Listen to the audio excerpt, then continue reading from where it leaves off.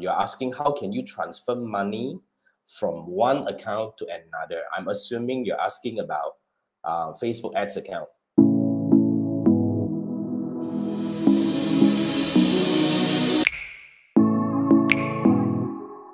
Okay, the answer is you are not able to transfer money from one Facebook ad account to another.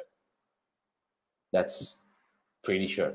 All right. So yeah, I understand, because some people will have a, especially because, okay, now let me go through a little bit of a fundamental over here. When it comes to Facebook ads accounts, there are two types of accounts.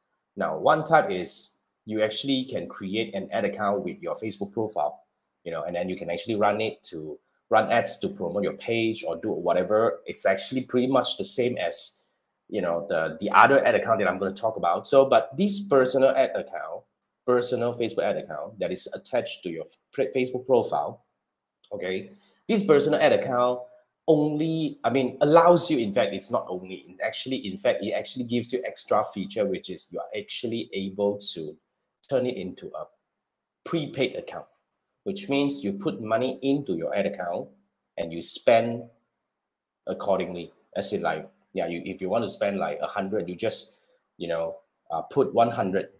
Then you actually can charge from your bank or your credit card in. You put it into your Facebook ad account, and you would actually spend that balance that you have in your ad account. We call it the prepaid account.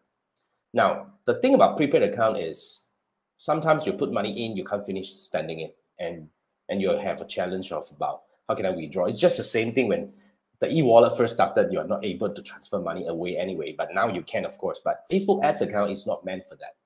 So that's the reason why I always do not recommend to go for the personal ad account. I would suggest, in fact, at this point of time, as you're watching this video, if you want to start advertising on Facebook, I would actually recommend that you create a business manager instead.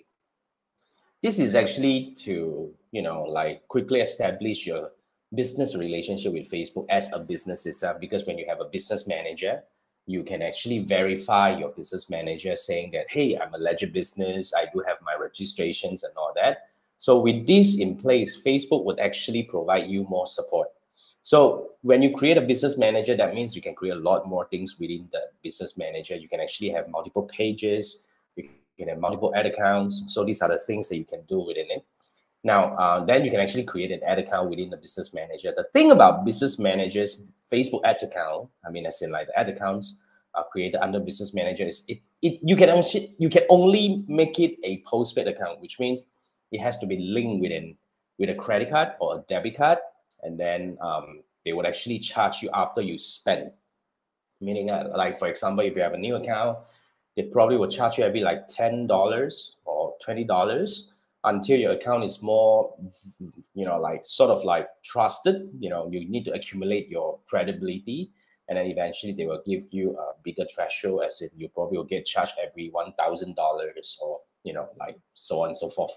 So yeah, so this is a very good way for you to build a long-term relationship with Facebook, because frankly speaking, nowadays we have got so many issues about account being disabled, personal restriction, ID verification failed, and all these nonsense are happening all around the world.